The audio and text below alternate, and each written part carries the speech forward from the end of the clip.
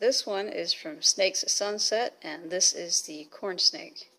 Alright, so I'm super excited to see what it looks like inside the box. They usually come in little snake bags. They're breathable snake bags, we'll see.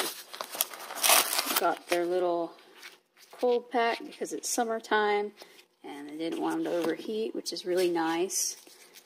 That tells me that this place really cares to put that in there for free. And they wouldn't even ship it if they had too high of a temperature, because they didn't want it to get hot in the truck. So, okay, let's get them out of there. Alright. I think he feels much better to be out of that tiny little thing.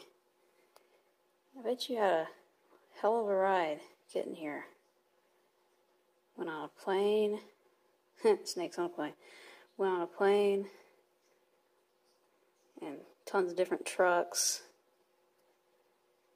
Snakes can feel the slightest vibration, so I'm sure that wasn't very pleasant for him. Or her. I don't know yet. I'll have to wait and see. Very adorable personality. Just very sweet, calm. Likes to explore, like I said, but you know, that's what corn snakes do. They like to explore. Exploring the camera. Oh my God. But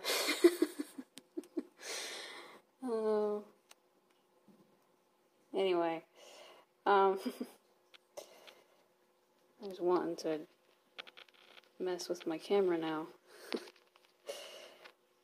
But no real aggression. Let's put this guy back in his little house, make sure that he has a good night's sleep. He probably didn't get any sleep for the last 24 hours. So they shipped him overnight. That's a good thing. He's only been in that box for 24 hours, but that's still a long time for a snake to be in a box. So you're beautiful. Let's see where he goes. I found that they really like that cork bark. They just love it. That natural cork bark, some of the best stuff for snakes. They just can't get over it. And so you see, that's the first thing you chose to get on, is that cork bark.